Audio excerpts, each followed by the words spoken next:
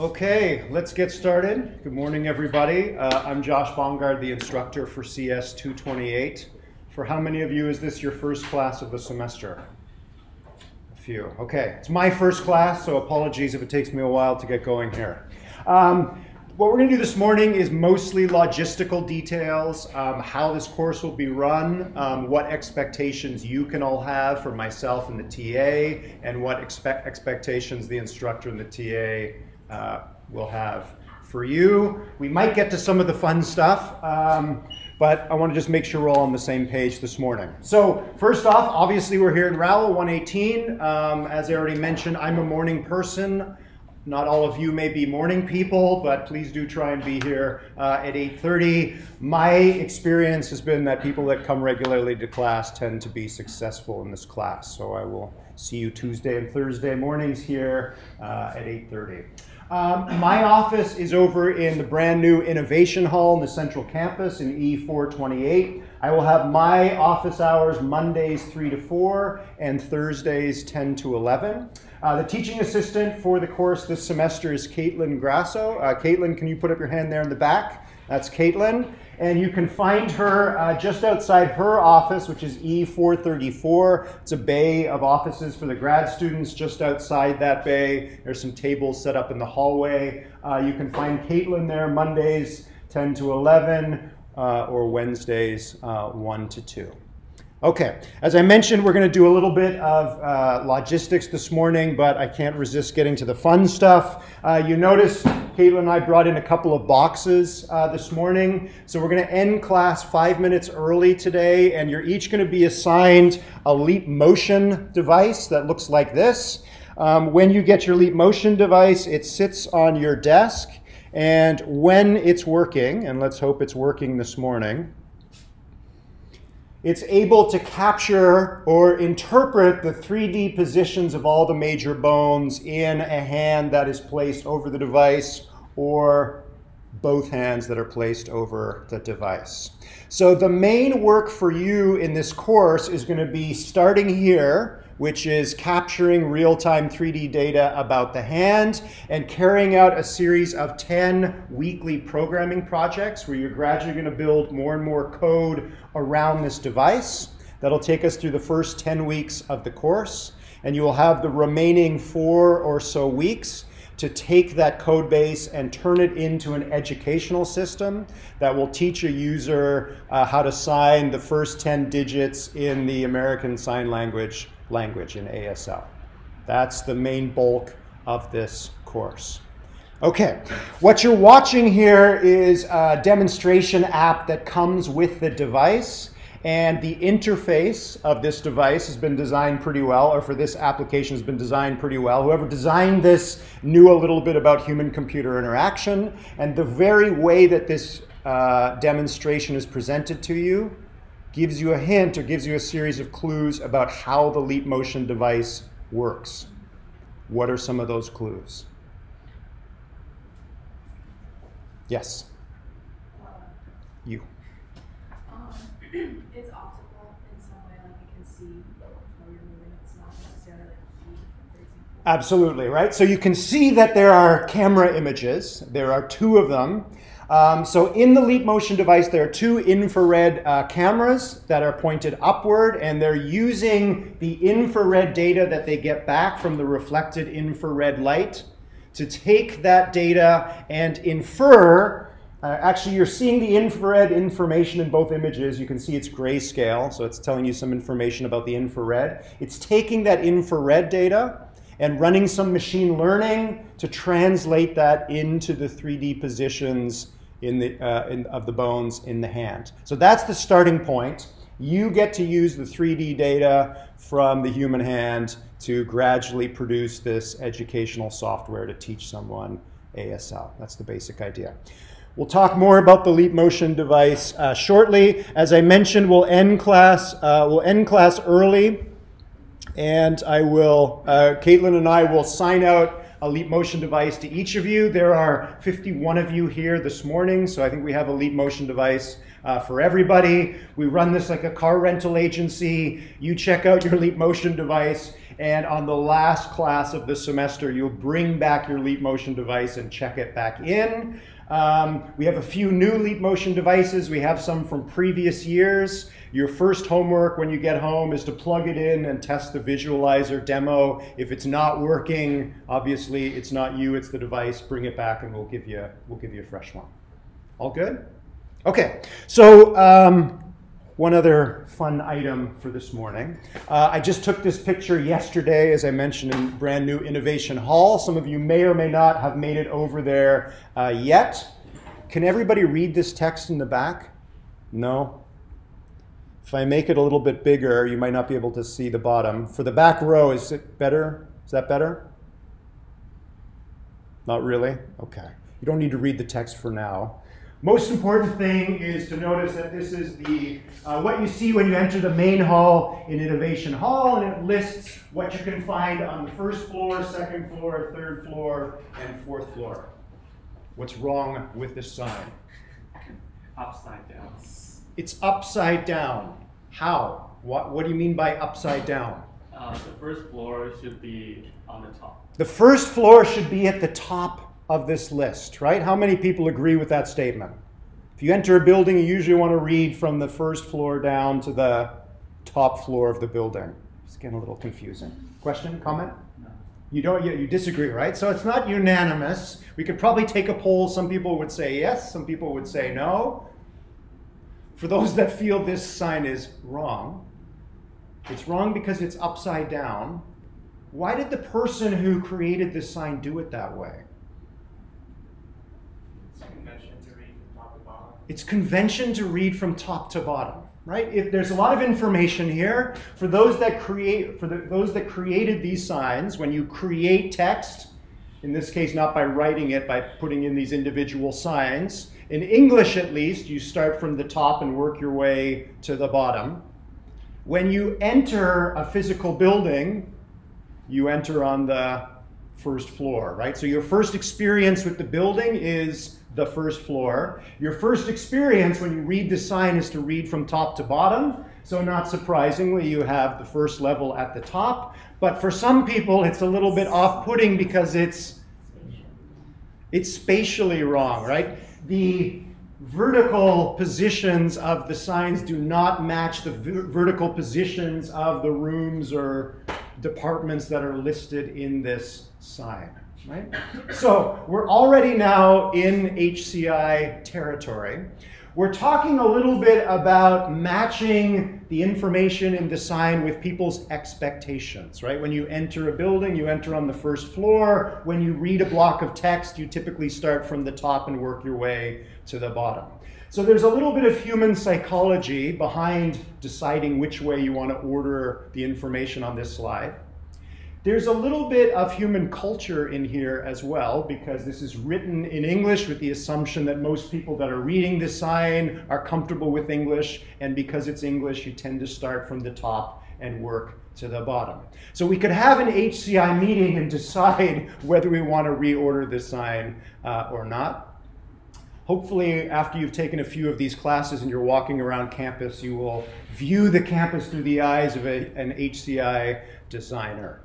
Okay, so we'll come back to that, but just to give you a taste of sort of the kinds of things we're going to look at in this course. Okay, two important documents in this course, the syllabus and the schedule. You can find both through Blackboard. I want to just very quickly go through the syllabus so we're all literally on the same page. Those in the back, can you read that? Okay.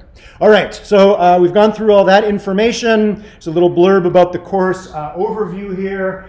In this course, we're going to spend quite a bit of time talking about how to go about designing user interfaces. How do we design the sign for Innovation Hall? We could have a meeting and decide, are we going to do things first floor to top floor or top floor to first floor? And talk a little bit about implementation, but not too much. This is not a software engineering course. There is a software engineering course here at UVM. That course tends to focus a lot on implementation. We're not going to focus too much on that here. We are going to spend a fair bit of time talking about evaluation. Next time you're in Innovation Hall and you're down in the main hall, watch new students coming in and looking at that sign. Are they confused? How many seconds do they stand in front of that sign before they figure out where they need to go? You could actually spend a morning standing next to that sign in Innovation and do a user evaluation of how well that sign is working. Maybe you put another sign somewhere else in the building that's ordered in the opposite order. Have someone else stand over there and record the average number of seconds that students spend looking at that sign before they go off to their class. And you'll know, if you get enough student traffic, which of those two signs is the right one. We'll talk a fair bit about how to go about doing those kinds of user evaluations. We'll spend a little bit of time talking about laptops and desktops and smartphones, but not too much. We're going to spend a lot more time talking about more exotic electronic equipment that is interacting with users in real time, and those devices are embedded out there in the world. And the Leap Motion device that you just saw is one example of that the kind of technology we'll be talking about in this class. Okay, so we'll talk a fair bit about design, human factors. How do you think about the human user in the loop while you're designing user interfaces? We'll spend a little bit of time talking about cognitive psychology. What do people expect when they approach a sign in a building or a piece of technology? We'll talk about robotics, embedded devices, wearable technologies. We'll talk about cybernetic implants towards the end of the course. What do all these technologies have in common when we go about designing them so that they work well with and for people? Okay. As I mentioned, this also includes a significant project. Okay, no laptops and smartphones in this class unless you've talked to me and you have an exception for that. This is obviously a controversial topic. You can go and read some research papers, and growing evidence suggests that you will absorb more from this class if you're looking at me and looking at the overhead slides and annotating things with pen and paper. Okay. Course objectives. Here's what I hope you get out of the course. To gain an understanding for how to go about designing interactive systems. In a few years from now, we won't be using Leap Motion in this class. We'll be using something else. Technologies come and go pretty quickly. But what I hope you absorb is good ways to go about thinking about how to design those technologies well before they're actually deployed to a large user base. Hopefully you gain an appreciation and understanding for the challenges and implications of putting people first. We've got a lot of powerful technology out there at the moment, both software and hardware. One of the major errors that tends to occur is software engineers and user interface designers focus on what the technology can do rather than what people would like it to do or what people would like it not to do. You'll be doing a lot of coding around the Leap Motion device, so you'll gain a lot of practical experience with designing and actually creating your own interactive system, and hopefully gain an appreciation for the likely future of continuous and ubiquitous human-machine interaction. So human-machine interaction is already ubiquitous. Most of you probably have one of these in your pockets. And even though you don't have a laptop on your desk, your phone may buzz from time to time, and you may know what that buzzing is about. So you all may be communicating with your machines over the next 70 minutes. It's out there, and it's also continuous, right? From sun up to sundown, most of us, for better or for worse, are interacting with different kinds of technology. There's more of it on the way. Our interactions are going to become more continuous and more ubiquitous. The likely future, who knows, right? It's impossible to predict where technology will go and how our interactions with that technology will play out. But hopefully, throughout this course, you'll gain an understanding and be able to contribute to designing and deploying technology to create positive, continuous, and ubiquitous interactions.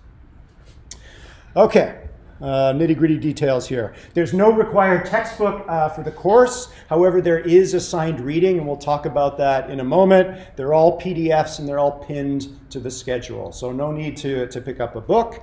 Most of the readings will come from an HCI textbook, so if you are interested, you can pick up Designing User Interface, 6th edition. There will also be some readings drawn from a book that I co-authored with Roel Pfeiffer a few years ago. Thanks to the wonders of modern publishing, for each of you that buys a book, I make exactly $1. So if all of you buy a copy of my book, I will become wealthy by $51. So there is no financial incentive for me to convince you to buy my book. If you do decide, that's wonderful. It's optional. Okay. I tape each lecture and post it to YouTube immediately after class. You can go and watch all of the lectures from last year if you like, and also from 2016. I think they're all up there. So as I mentioned, it's usually a good idea to make it to class. If you can't make it to class, you should be able to watch the YouTube taping of class later that day. Okay. I post a version of the lecture slides online before class on Blackboard. So for those of you that prefer pen and paper, you can print out the lecture slides, bring them to class, and annotate them as we go along. That's fine.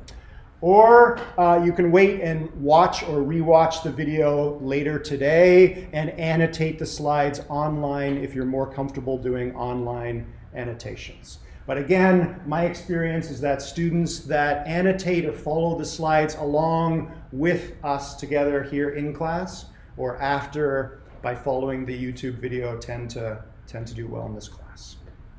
Okay. At the end of each day, at 11:59 p.m. tonight, there is a quiz. So every day that we have a lecture, there's a quiz. So after class, I will go back to my office and I will set the quiz on Blackboard. It should be available around 11 or noon today. So you'll have between 11 and noon and 11:59 tonight to do the quiz. If you come to class and you do the reading, the quiz should take you about 3 or 4 minutes. Very, very short. It's just, again, a gentle prod to make sure that you keep up with the lecture material and the reading material. Hopefully it's not too onerous. Okay, a few notes about software. As I mentioned, this is a programming intensive course. We're going to be doing everything in Python. How many of you are not too comfortable with Python? That's okay if you're not. I suggest you go and take an online tutorial now before your other classes get busy. I like the Code Academy online tutorial, but there's obviously plenty of them out there. There are also pointers in the programming projects themselves to specific Python concepts you'll need to know for this class, and those pointers point to online tutorials. So hopefully we can all get up to speed and start coding relatively quickly. In addition to Python, we will be gradually incorporating several Python packages in as we go. The 3 main ones are Pygame, NumPy, and scikit-learn. Pygame is a real-time drawing program, and you can already guess what we're going to use that for. You're going to be taking the 3D coordinates from the hand that are given to you by the Leap Motion device, and you're going to be drawing that in real time to a drawing window using Pygame. Next week, or possibly the week after, we'll start using NumPy, which stands for Numerical Python. We're going to gradually start to use more and more data in this class. You're going to be collecting data in the form of 3D coordinates from your own hand.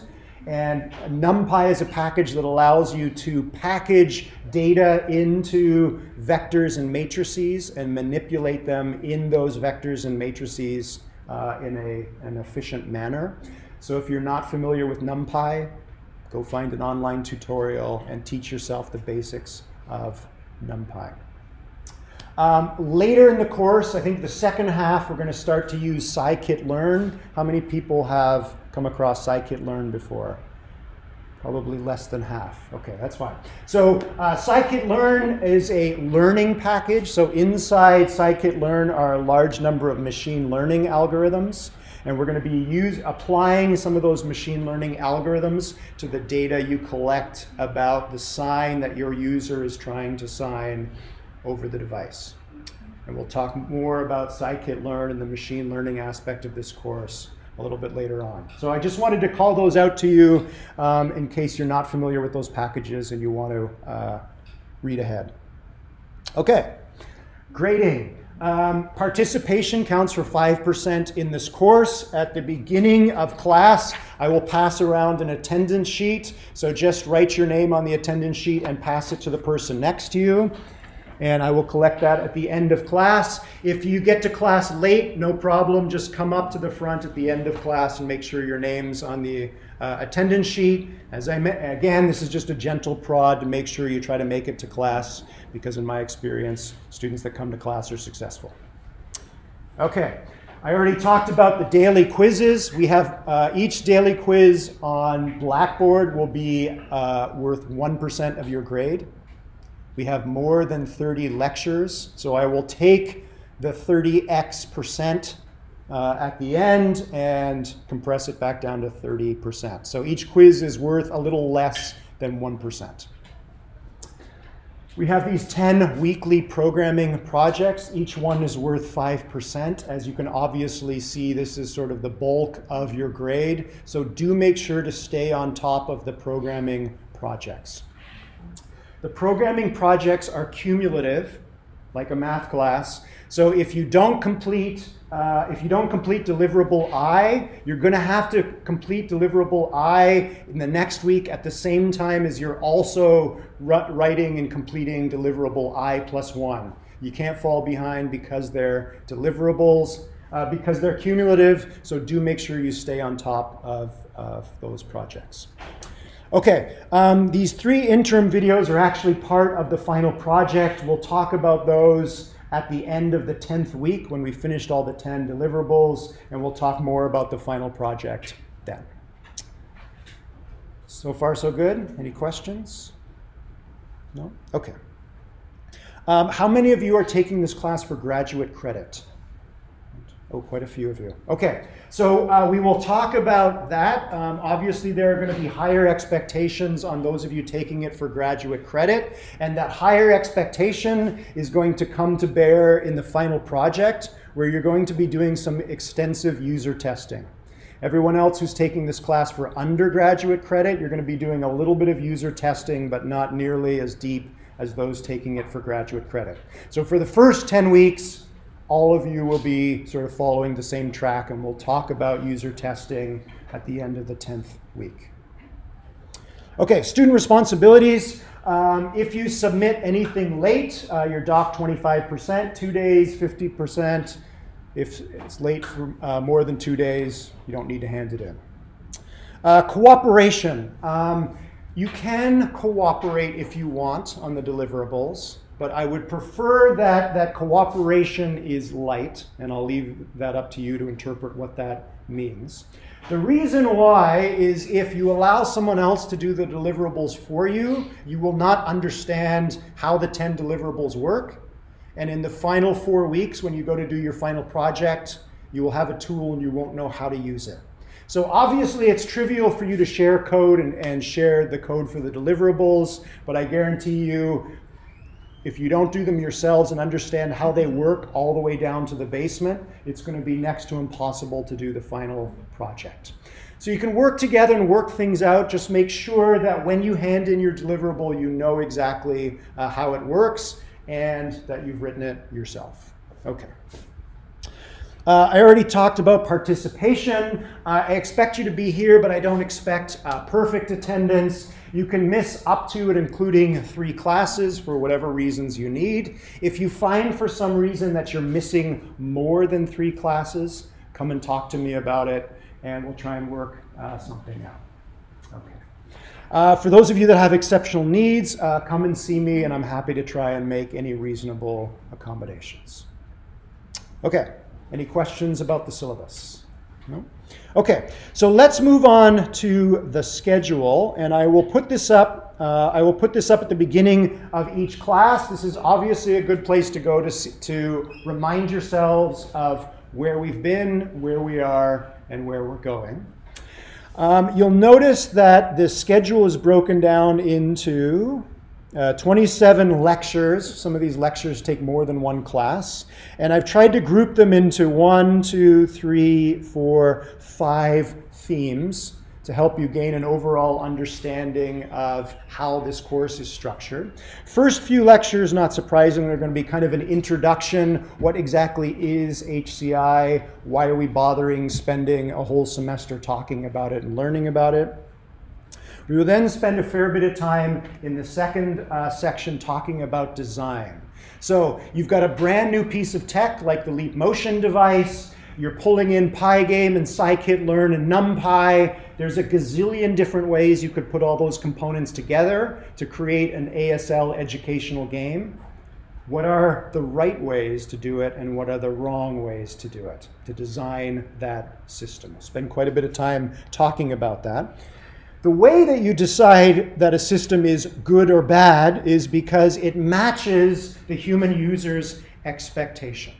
One of the things you're going to do with the Leap Motion device when we get to the end of November is you're going to take it home for Thanksgiving, plug it into your laptop and put it in front of your family members after your Thanksgiving dinner and say nothing and see if they can figure out how to actually use the device correctly. And I can guarantee you not a lot of them will. They will bring various expectations to this device. If you've never seen this device before, what are your expectations? What do you think it is? A music player, okay. I've also heard cigarette lighter. Well, that one's a little dated now, I guess. A microphone, exactly, right? What is it? People come to technology with various expectations, and at least for new technologies that provide a new way to interact with the technology, the expectations are usually very far from reality. So where are these expectations coming from? We're going to spend 4 lectures talking about psychology. Obviously, psychology is a vast field. We're going to just touch on a few components of human cognition that bear on interactive technology. Okay, after that we will spend quite a few lectures looking at different sort of case studies where we are looking outward. So we're not looking at traditional desktops and laptops. We're looking at technologies that are sort of out there in the world in some way. They are interacting, we have technology that's interacting with large numbers of people at the same time and trying to coordinate those people to do something useful together. We may be talking about technologies that have new ways of collecting information from human users. We'll talk about social networking a little bit. We'll do some lectures on robotics and embedded devices and how robots and embedded devices may interact in the not too distant future with people.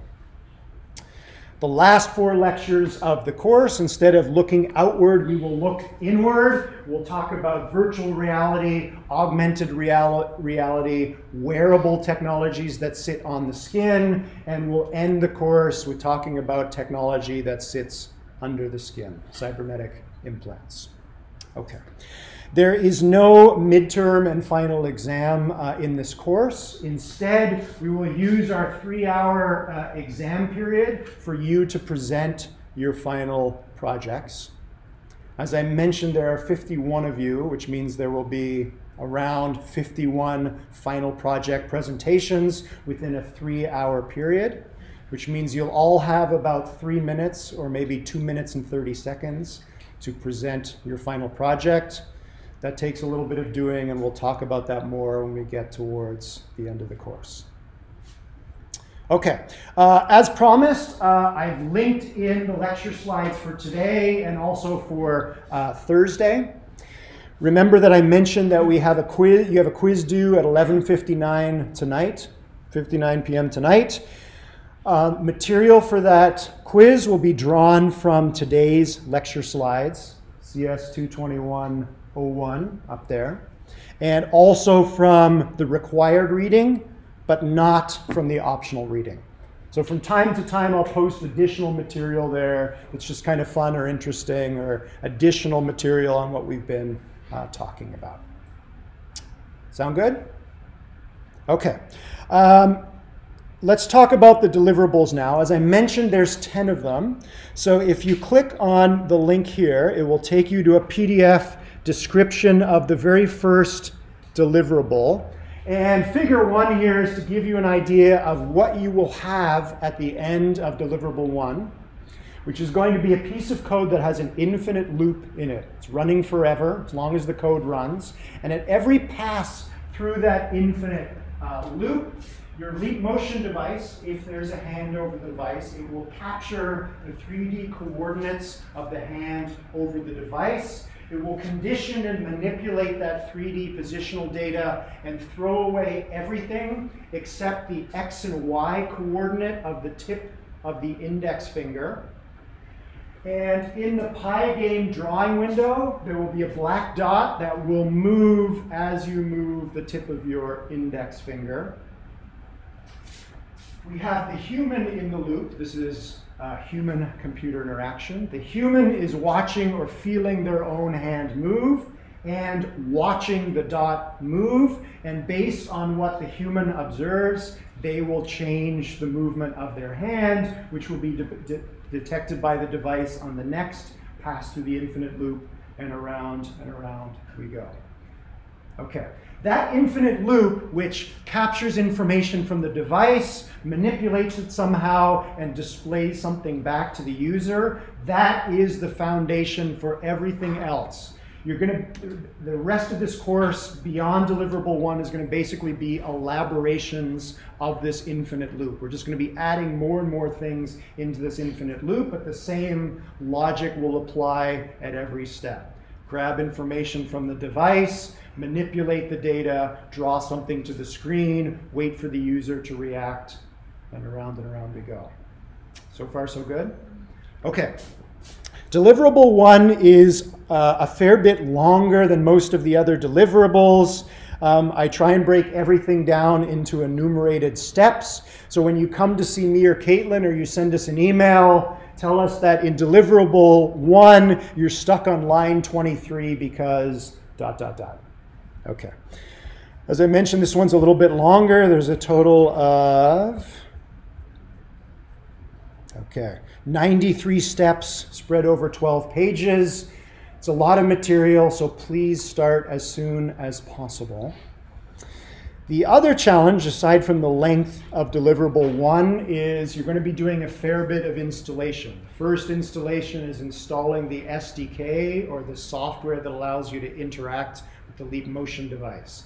Depending on your computer platform, some of you may or may not have some installation headaches there. Then you'll be installing Pygame. Depending on your computer platform and your particular version of Python, you may have installation issues there, or you may not. If you're lucky and you have the right combination of computer platform and Python version and so on and so forth, it should take you a total of about 5 minutes to install everything and carry on with the rest of the deliverable. If you have an unlucky combination of platform and Python version and so on, it may take you considerably longer than 5 minutes. I apologize, I'm not Google. I don't have 1,000 employees where I can make sure that everything works for every possible combination of platform and Python and OS version and so on. So get started early. As you start to do the deliverable, it will periodically point you back to this Google spreadsheet. And this Google spreadsheet will ask you, well, first of all, you'll be signing out your Leap Motion device. Then you'll be typing in your platform, whether you got the Leap Motion demonstration app to work. So if you put a yes in here, we know that your computer can talk to Leap Motion and vice versa. Everything we're going to be doing requires Python 2.7. My apologies about that. Most of you probably work in Python 3 these days. You might have to roll back to Python 2.7. Can you get Pygame installed and working, and so on. So if you're unlucky and you're having installation issues, your first stop is to come back to this spreadsheet, find another student on this list that has the same platform as you and has all of this filled out with yes.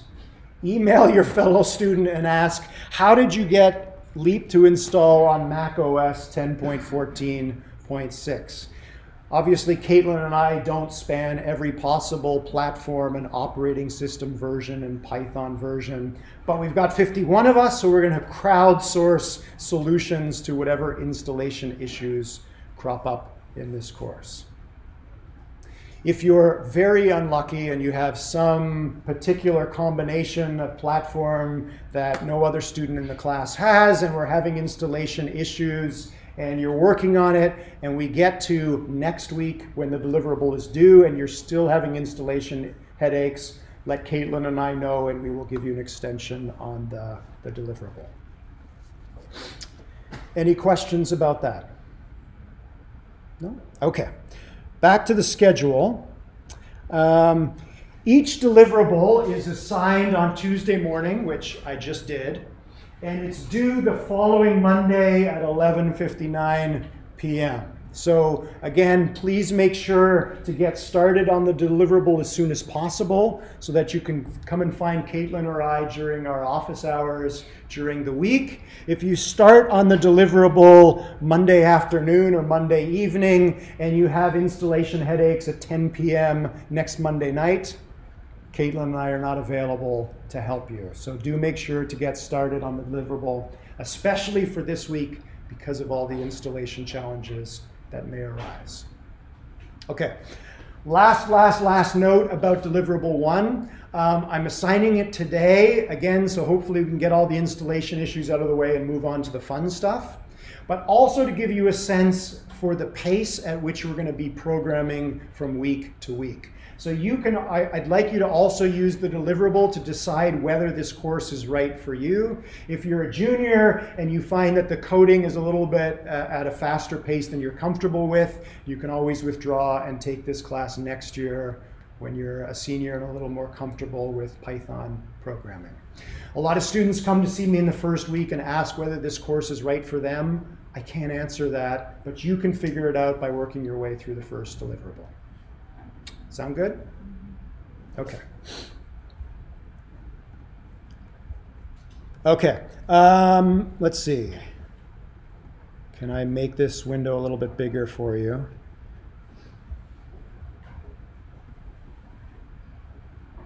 How's that in the back? Can you see okay? Okay, you don't need to read the text there. As I mentioned, come to class. I made this figure a few years ago. On the horizontal axis here, this is the percent grade for students that took my other class, which is CS 206, but I think the same applies for this course. The horizontal axis ranges from 30% up to 100% for this class. Someone got higher than 100%. I don't know how that happened. Maybe that's a typo. Okay, so each dot here represents a student. The horizontal position of the point represents how well they did in the course. And the vertical axis goes from 0 to 20 missed classes. What can you tell me about this visualization? Come to class, exactly. Very good. Okay. All right, last thing I'm going to say about that. Okay, let's talk about human-computer interaction. As I've already mentioned, we're not really going to focus on any one computer platform. We're going to talk about lots of different kinds of technologies. Some worked well, and some did not work so well. Not because of any technical flaws, but because of flaws in the assumption about how people would interact with them, or how people would like to interact with them. How many of these technologies can you recognize? Most of these are pretty familiar, especially the modern ones. Let's work backwards. What is this? Sorry? It's a PC. What PC? It's one of the first PCs. Anybody know? It's the Commodore 64. This was my first computer, so that'll date me. How about this computer?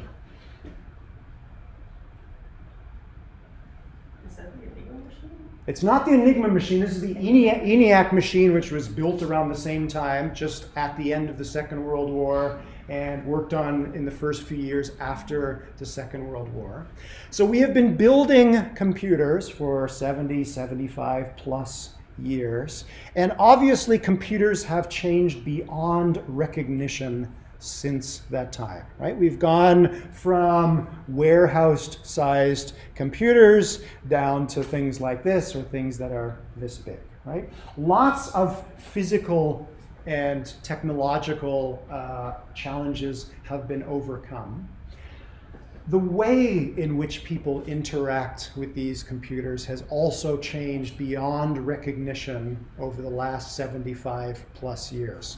You may or may not be able to see in this photo, there's actually a person in the room here interacting with the computer. They're inside the computer, right? Amazing. Okay, PCs, obviously pretty familiar. Then we get to smartphones. I taught this course for the first time in 2007.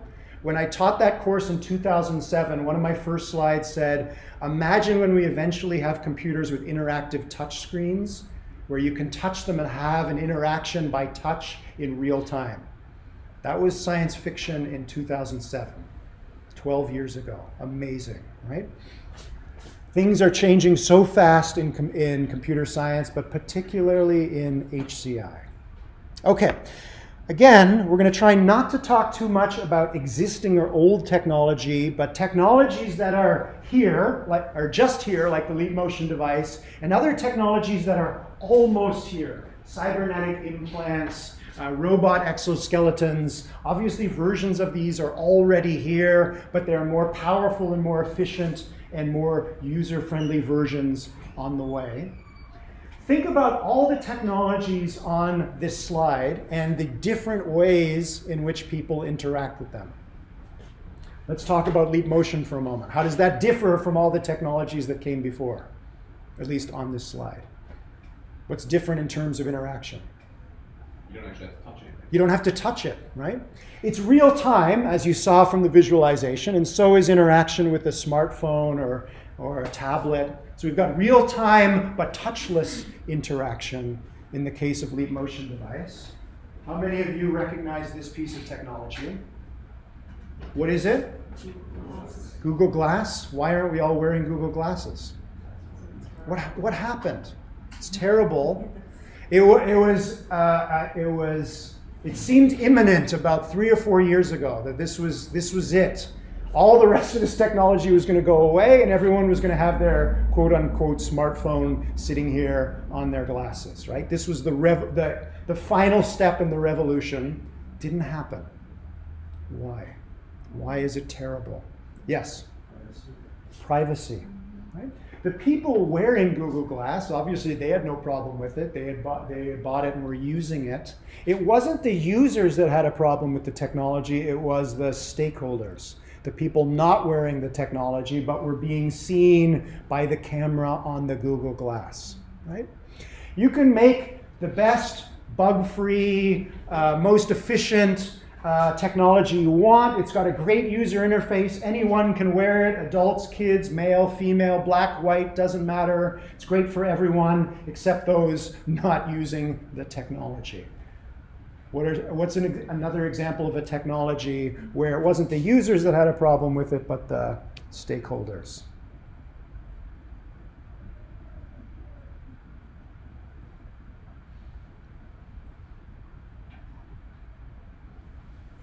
So I just moved into Innovation Hall. Our lab moved in there, and I was walking past the library. There's a CCTV camera on the top of the library. It's probably been there a while. I've just never noticed it before, right? Most of the issues about users and stakeholders these days have to do with privacy. Okay, we'll see some others as we go along. How about this technology? What is it? It's a cochlear implant. I don't know if anyone here actually has one. They're pretty common these days. It's not a hearing aid. It's not something that is capturing information from outside the human skull and trying to pass it through the outer ear. It is capturing sound waves outside the human skull and then transducing it wirelessly to a device that's on the inside of the human skull. We'll talk about cochlear implants and retinal implants and other implants towards the end of the course. We'll also spend some time talking about robot exoskeletons at the end of the course. Okay. Again, just a reminder, everything for the course is on Blackboard. Okay, let's talk a little bit about expectations. So what do I expect from you in class? Obviously feedback, as you've already figured out. Lectures are going to be pretty interactive, common sense for most things. I already mentioned I don't expect perfect attendance, but do try and be here. It's going to be a fair bit of work. You've already seen the length of the first deliverable. Most of the work in this course is going to be chugging through the deliverables and teaching yourself whatever concepts you don't know when you come across them. Keep up with the class homework assignments. There'll be lots of room for creativity, especially in the final project. At the end of this course, we'll have 51 very different ASL educational games. Thinking creatively about how to engage the user in learning ASL, that's a big part of the final project. I've already mentioned self-learning. If you're not familiar with Pygame, go find an online tutorial and teach yourself. Okay, obviously a positive attitude goes without saying. Okay, what you cannot expect from either myself or Caitlin is to come to our office hours, show us your code, and show us that it's crashing and asking us where the bug is. You don't know where the bug is, and we don't know where the bug is also. We can't help you debug your code. We can't help you learn Python. We can't help you install most of the software, but we are going to make an exception this week in terms of deliverable 1, as I already mentioned. If you have installation issues, take the error message, type it into Google. If you can't find a solution on Google, see if a fellow student has the same platform and OS combination that you do. Ping that student, see if they can help you out. If they can't help you out, do come and see Caitlin and I, and we'll try and get everybody through installing LeapMotion and Pygame. Okay.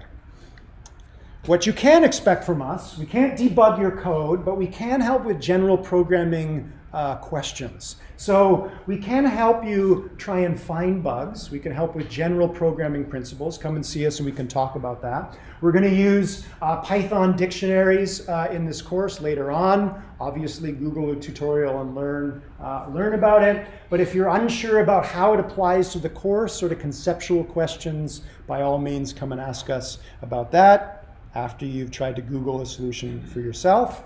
You can especially come to see me to talk about conceptual issues.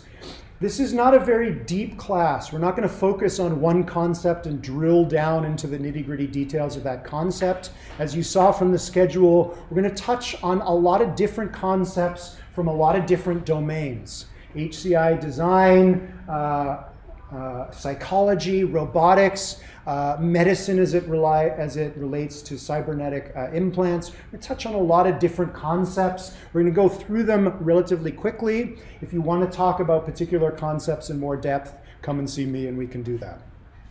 As I mentioned, there isn't explicit cooperation in this class. You're working on your deliverables on your own in the final project, but you can help each other out from time to time if you want. If you have any issues with fellow students, come and see me about it.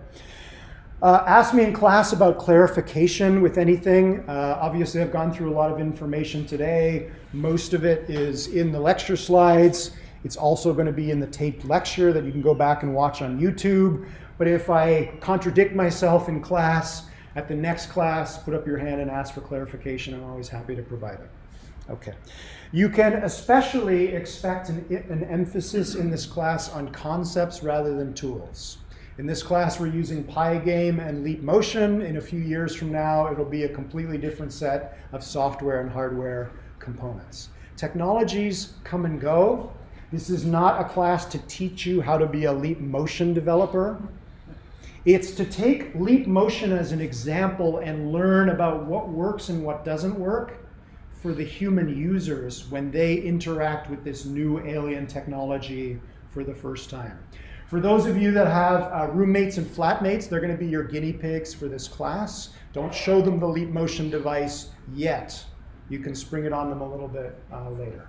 Okay, so we're going to try and focus mostly on concepts. And you'll see that also in the quizzes. I'm not going to ask you about how many infrared cameras there are in the LeapMotion device. It doesn't matter. I'm going to ask you questions about concepts for which the Leap Motion device or some other technology was the example. Okay, any questions about expectations? All good? Okay, why are we here? There's many reasons why you might want to study HCI. I'm going to talk about 3 of them now. The first and most obvious one is there's a lot of great job prospects out there. This is a deliberately old slide. This is from about 10 years ago. It's really old. Absolutely, it's very old. All right, back in the golden age, software engineer was the #1 job you could have in the United States, at least according to CNN Money. So take that with a grain of salt. My job was #2. So most of you will go out and get a job in industry that's even better than being a college professor. Okay, this is obviously a little bit tongue-in-cheek, but software engineer is a great job. And if you love to code, by all means, there are going to be a lot of great jobs out there for coders. But if you're an HCI designer, not only are there good jobs and well-paying jobs, but often those jobs are intellectually and aesthetically rewarding because you're designing and creating things. It's not just about coding, it's about thinking about people, how they can interact with it. How do you create the visualization for the Leap Motion device so that people understand what it is and what they can do with it without having to write a paragraph of explanatory text on the screen? Right? So the visualizer demo, there was little to no English text on there. You figured everything out based on the real-time graphical interface. There was a fair bit of thought that went into the design of that app.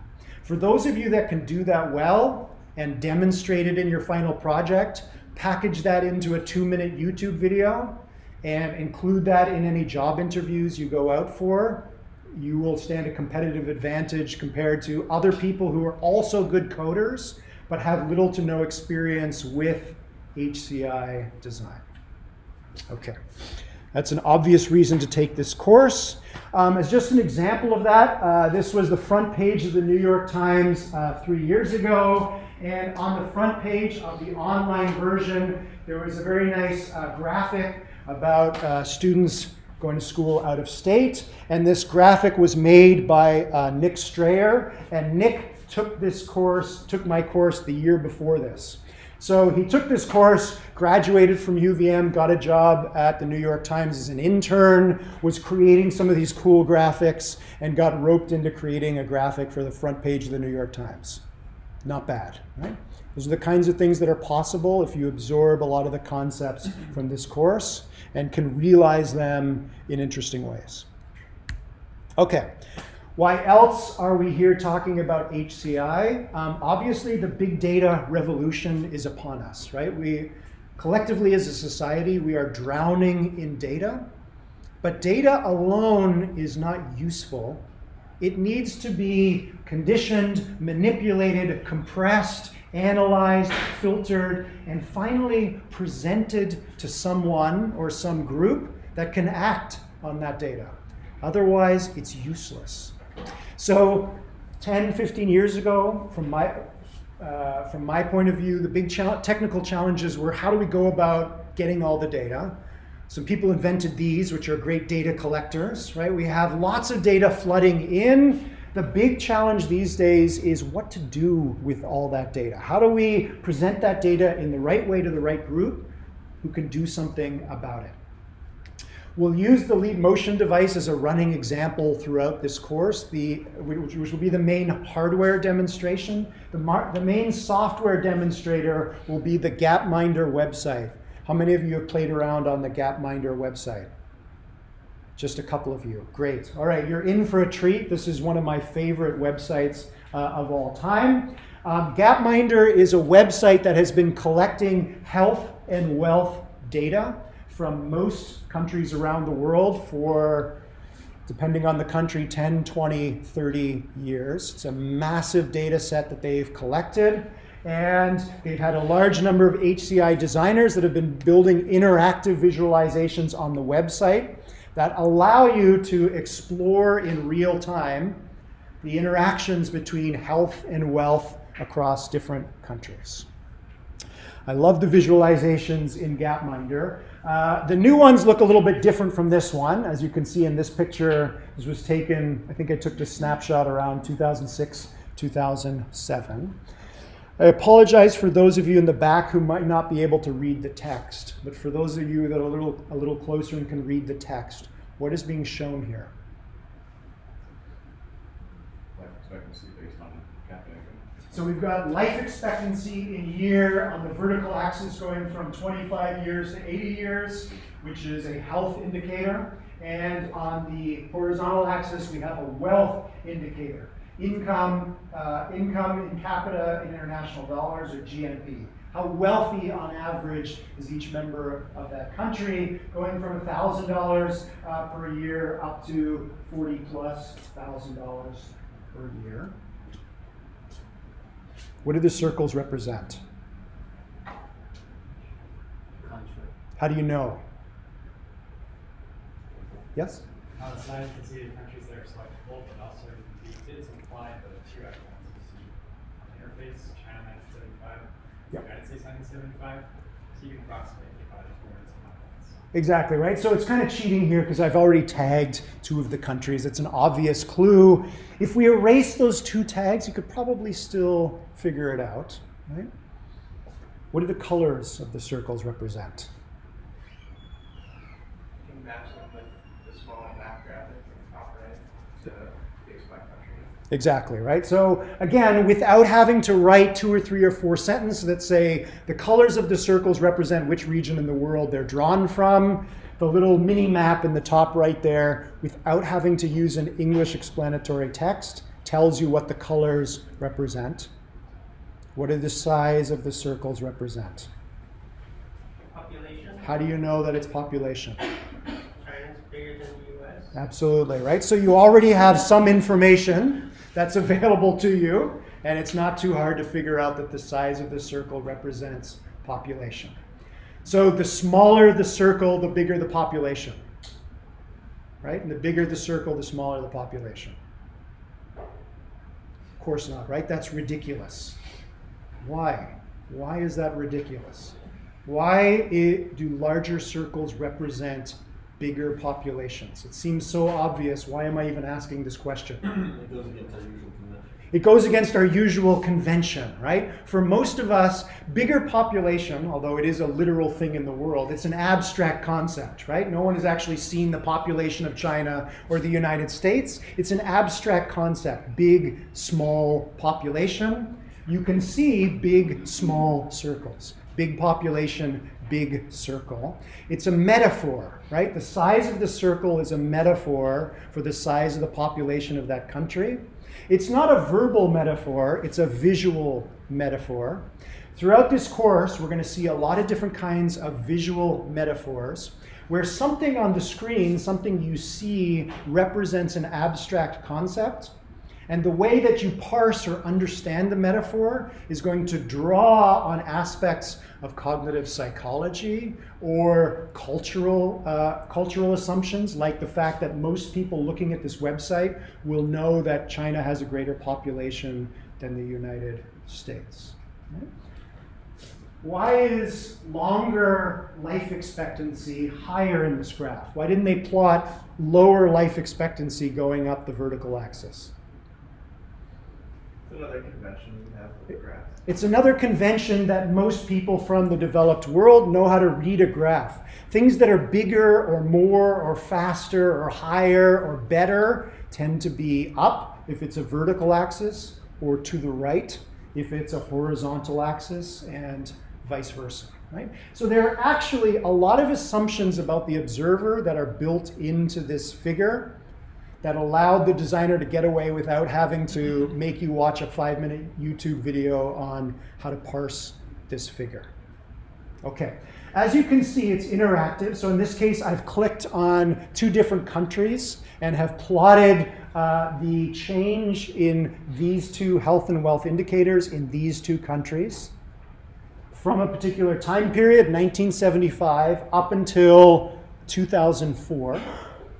What do those 2 highlighted trajectories tell you about these 2 countries?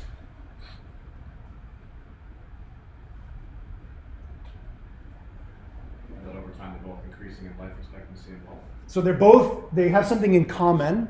Both citizens are getting healthier and wealthier. That's probably the first thing you take away. What else? There's a lot of information you can pull out of this relatively simple graphic. It seems like the wealth of the United States is increasing more than the wealth of the Chinese. The wealth of the US is increasing more than the wealth of the Chinese population, which is correct, at least for this time period. But it's a little bit confusing, right? Because the horizontal displacement of the red trajectory is larger than the horizontal displacement of the yellow trajectory, which intuitively would suggest that Chinese citizens during this period were getting healthier faster than US citizens were. But it's actually not the case. It's actually the other way around. How did you know that? Just the slope of you draw a line throughout the points. It seems like the slope. Okay, sorry, you're talking about the slope. Sorry, I was talking I about... actually got it backwards. Okay, that's all right. We're All leaving right. along. That led me to the point I did want to make, though. You look at the horizontal displacement here and the horizontal displacement here. Chinese citizens are getting healthier, or got more healthy during that period than US citizens. Scale for Kepler. You'll notice, some of you can read this from the back, it's a logarithmic line on the horizontal axis, right?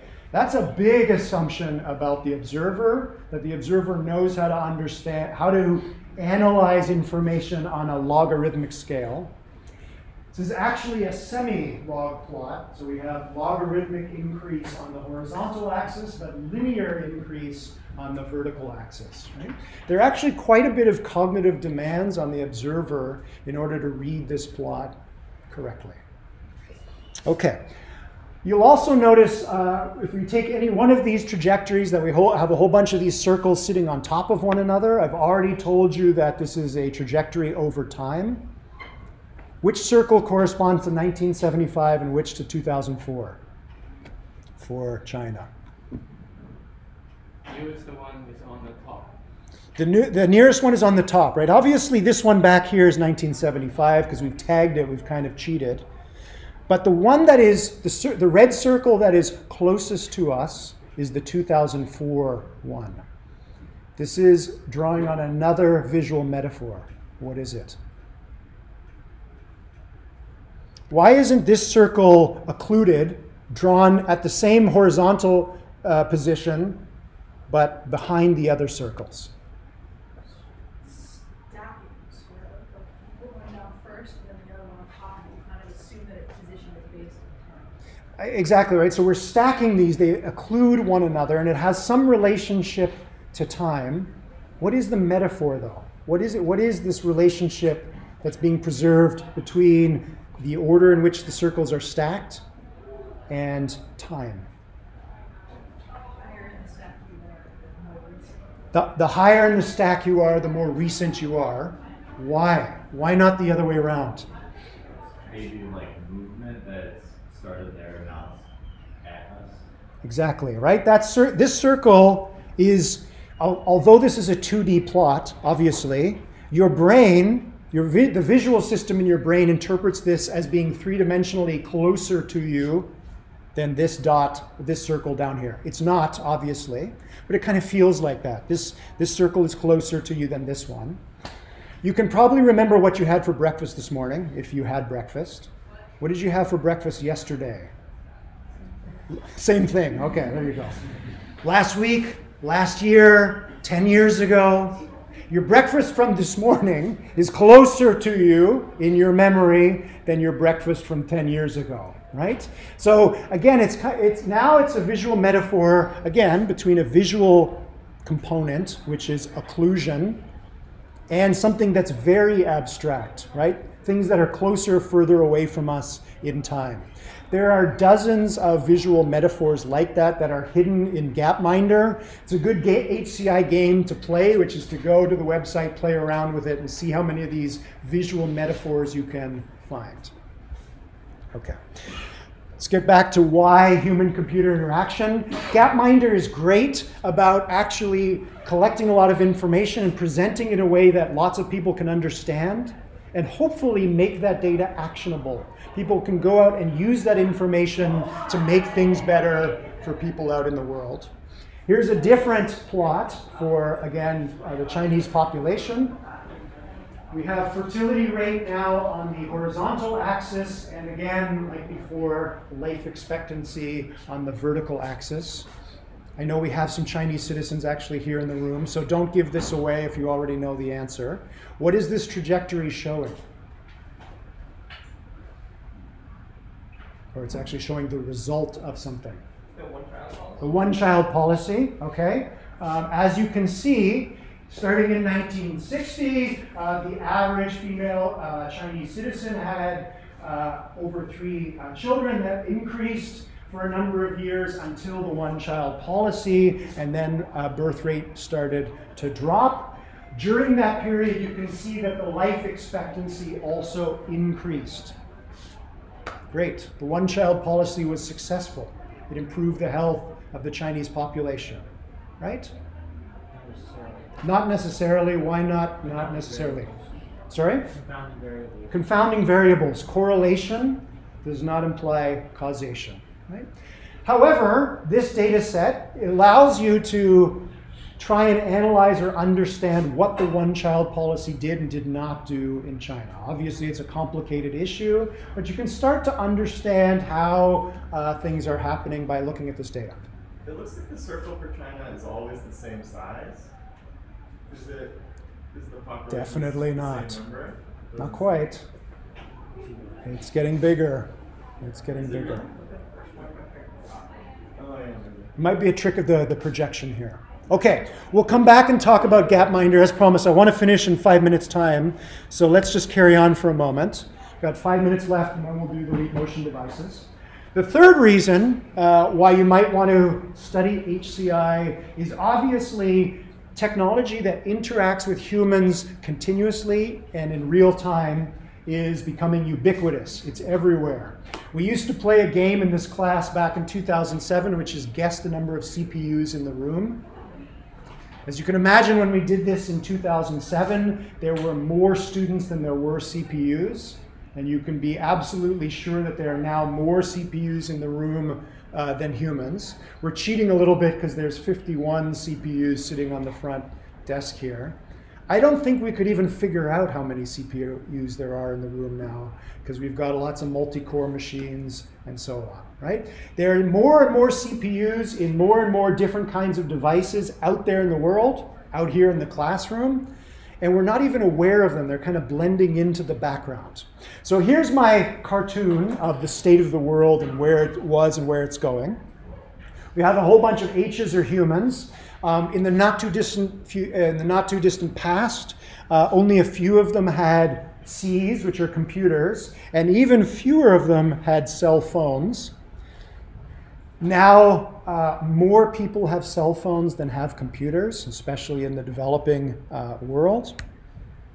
This is a plot from Gapminder. In the interest of time, I'm going to skip over this. This shows how many people had computers in 2006, and on the right, how many people have had cell phones in 2017. Go and have a look at those on Gapminder. It's quite interesting. We now have more and more embedded devices. So in a lot of the more modern buildings on campus, there are intelligent light sensors that turn themselves on and off depending on sensed motion in the room. We have Wi-Fi routers. We have CCTV cameras. A lot of stuff that is stationary, but sensing people and other technologies in their local environments.